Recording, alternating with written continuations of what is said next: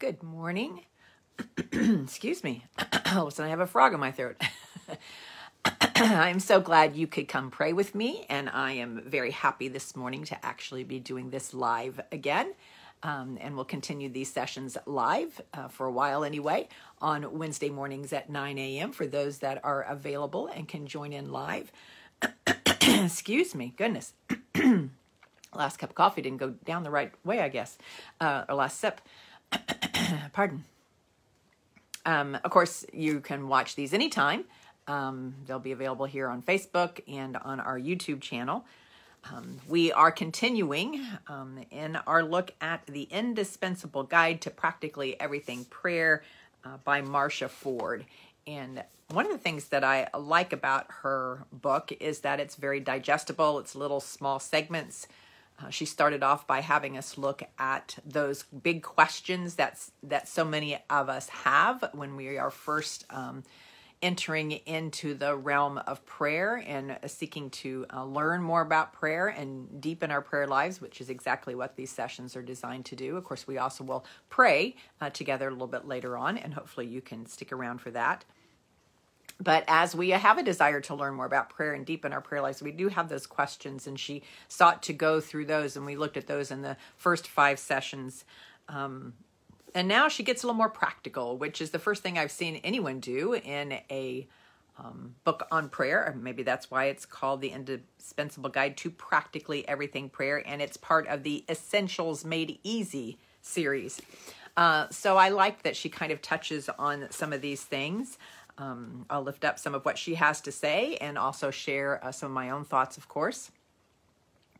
But one of the first things she addresses is praying aloud, praying out loud when others are present.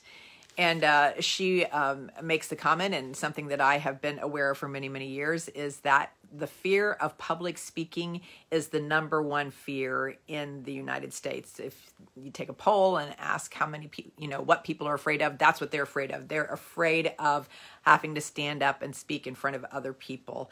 And that ranks even higher than a fear of death. So people would rather die than get up and talk in front of people. So you have this fear of actually speaking in front of others. And then you add on top of that the idea of prayer being so very personal. So when we are praying aloud in front of other people, we get nervous, we get concerned, we get fearful, actually. And it's a very common thing for many, many people. Of course, she recommends, and as I would, that when we are praying aloud and others are able to hear us, to not worry so much about what their ears are hearing, but direct our words to God's ears, so that it's a conversation between us and God. Prayer is still a conversation between you and God. It is not necessarily for those who are hearing it. They may hear it, but ultimately you're talking to God in their presence, and so that they can hear you. And so that I think that helps us a lot when we know that God is going to receive our words no matter what they are. Then maybe we can worry less about how others might be judging our words or what they might say. I've also found that Holy Spirit is amazing. And quite often the Holy Spirit intervenes and helps others hear things that we haven't even said. Helps them hear what they need to hear, intervenes in their hearts and minds when we are truly connecting with God and moving in the holy space when we pray aloud. I thought it was interesting that she brought up the idea of making sure that we don't curse someone in our prayers. And I hadn't really thought about this before. I mean, I had thought, of course, that we don't want to curse another or speak harm to another through prayer. But what she mentioned is that we do see David do this in the Psalms. He often prays against his enemies. But we should not be doing that. What you do in your personal prayer life, that's your business. But when you're praying aloud, when you have others who are hearing your prayers, remember that you are a representative of Christ as you speak aloud in these prayers. You are Christ, of course, is intervening for us, but we should never speak prayer and harm upon another, because we don't know another's heart. We only interpret their actions through our own experiences and our own filters. And so we can never know their true heart or their true motives in anything that they do. So we should never pray against anyone. We can pray against things like cancer, but we should never pray against anyone, no matter what we think of them. It's not a place for airing our dirty laundry through prayer. I'm not trying to get by with that. I also would tell you that the more you pray aloud, the more comfortable you will get with it. Just try to speak naturally. Don't think that you have to have certain words. It has to be said a certain way. Again, just however you talk to God is really an okay thing to do. Remember Moses, mighty Moses, who led the Israelites out of Egypt and was given quite a lot of responsibility. He had trouble speaking aloud. We don't know if he had a speech impediment for sure or what, but he did not feel like his voice was good enough to speak aloud, to pray aloud, to be leading people. And God reminded him that God had made him. He had made his voice. God had made the ears of those that would hear. God was very much a part of who we are and how we move and be in this world. And so God would be part of how his voice was received as well. And so that can be an encouragement also. If Moses can do it, you can do it. Right? We'll go with that. But there's also that praying aloud when we're alone in prayer. I think most often we think our prayers or feel our prayers. We don't always speak them aloud. And if we are willing to speak our prayers aloud when we're just praying alone, then we'll be better equipped to do it when someone else is listening. Also, I have found that if you talk to God aloud, God becomes more real. God, it's like God is there and is a being and not just a spirit or thought. Not that God isn't spirit, but that it gives more substance to God when we actually speak aloud to God. I don't know what I was going to say. Derailed.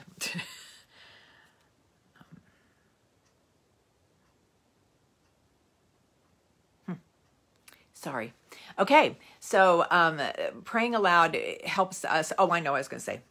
You know, when we say things aloud, like I have found when I've had a great loss, like recently when my cousin passed away, I knew that she had passed away. I'd heard it. I'd read it. I'd written things down. But when I had to say it out loud to someone else, it moved me in my heart more, and it became more real to me.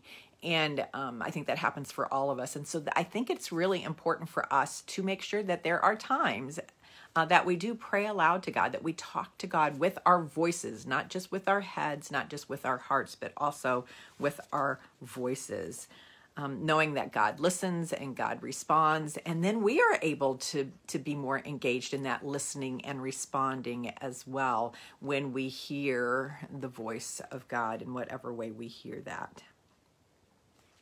Sometimes we are part of a group, right, that is devoted to prayer, and we are praying aloud within the group. And if that's the case, it may be a specific prayer group. It may be at a study, a Bible study, and then everyone prays, those kinds of things. All these things that we've talked about before, of course, apply in these kinds of situations.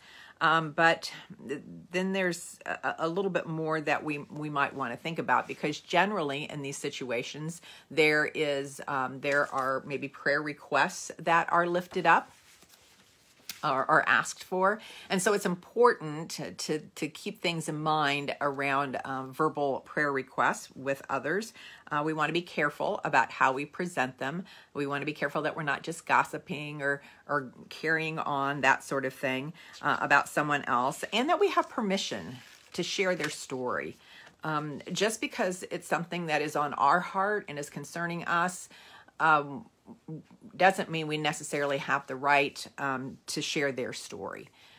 So always make sure before you lift up asking for prayer for someone else that you have their permission. Of course, we all need prayer, and we think prayer is a fabulous thing, right? We all can use prayer.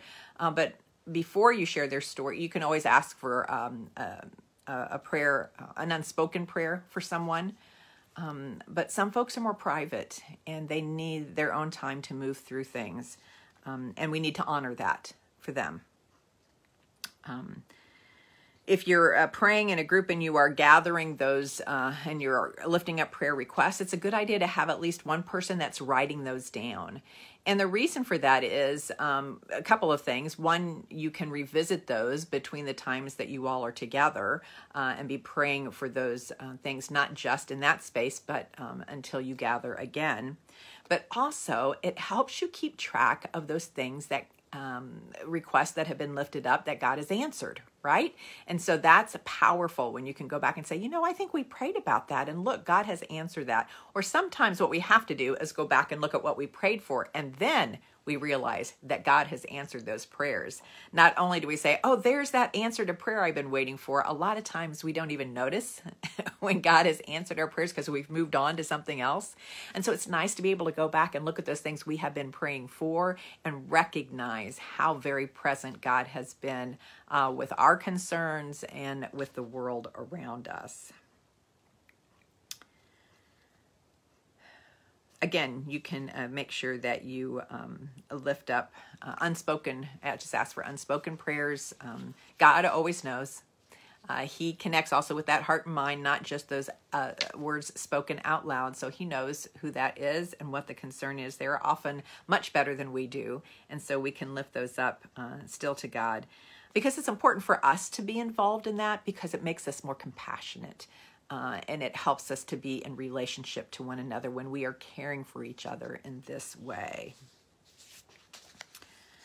I think a lot of times we just focus on the health of individuals, and the author brings this up too, that we don't want to just talk about everybody's health issues. We all have health issues. That's part of being human, right? We all go through health issues. Not that we don't want to lift up health issues. We absolutely do. But we want to remember that we are bigger beings than just our physical bodies. And so we might want to be lifting up someone's mental health. We might need to lift up someone's spiritual health. Those kinds of things, knowing that someone's struggling right now in their faith, those kinds of things, we can lift that up as well. And have that as prayer. Depending on your group, sometimes there's an actual focus for the group that you are gathering or praying with. I know that I had an opportunity to be part of a group that met for a while. That was specifically, our purpose was to be praying for revival in the community. And so, you know, we found that sometimes we would get off, you know, going this way or that way, you know, getting way off our purpose and our focus. And so we'd have to kind of bring ourselves back and remind ourselves what our focus truly was for that particular group.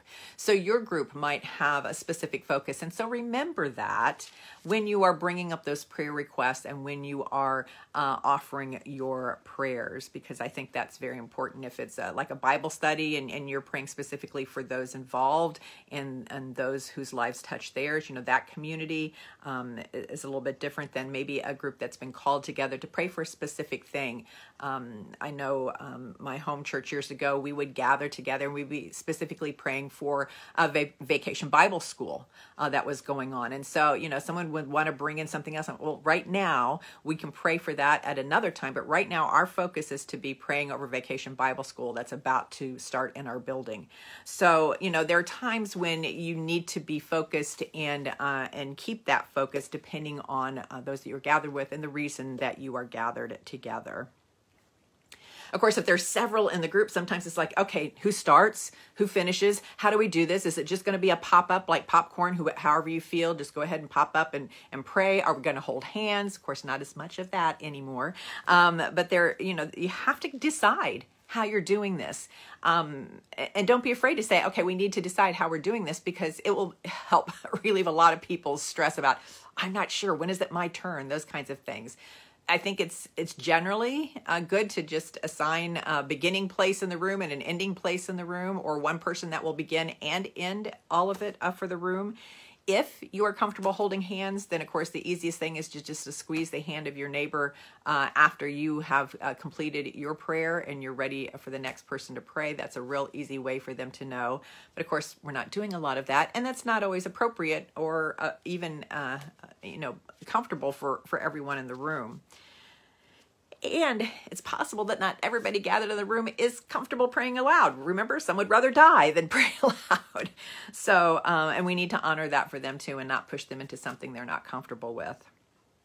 So what I have found is giving space, open space for people to begin their prayers, but then asking everyone to maybe end their specific prayer with, Lord, hear our prayers. And that is a key or a clue to the next person to be able to begin their prayer. Doesn't have to be those exact words, but something like that, so that people kind of have that clue.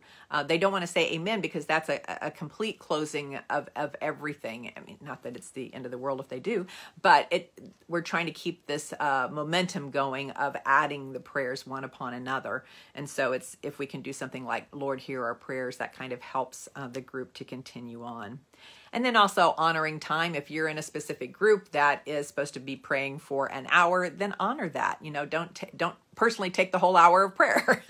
You know, make sure that everyone gets an opportunity to pray and honor that time, because we all unfortunately live in a world where time does rule our lives. So, and then, you know, the bigger the group, the more we need to be concerned about some of these things. One of the great big giant group that goes out, not audibly, but verbally, is like our prayer chain at church. So that goes out to lots and lots of people. And so again, in those kinds of things, we want to be concise. We want to limit our information. We want to make sure we have permission from those who we are sharing about, just because of all the HIPAA laws these days, and out of respect and honor of one another. Speaking of time, we usually keep these at a certain time limit. I had something else I was going to head into, but we will save that for the next time, because I think we could probably do a whole session just on that. But hopefully this has been helpful and practical information for you. We're going to, of course, take time now to pray together. And I will begin our time with 3 tones and end it with 3 tones, as is our habit. I will have some music playing in the background. But I would encourage you, especially if it's not your habit, to spend part of this 5 minutes in audible prayer, speaking some prayers. It can be nothing but thanks and praise of God as you begin your prayer time. It can be lifting up your requests. Whatever is on your heart, however the Holy Spirit leads you during this time. But I would encourage you to do some speaking of your prayer aloud during this time. This will be one way to start getting comfortable with that, is maybe today. All right. We will take this time to pray together, and I will come back and close this with prayer. Let us be a people of prayer.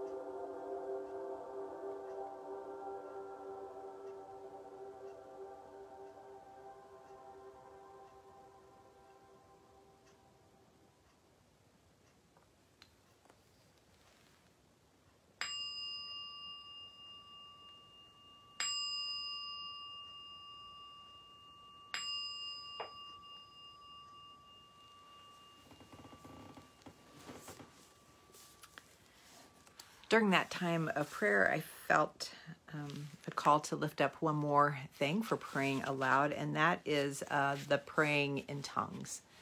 Some have received the blessing of a private spirit language, also known as speaking in tongues or praying in tongues.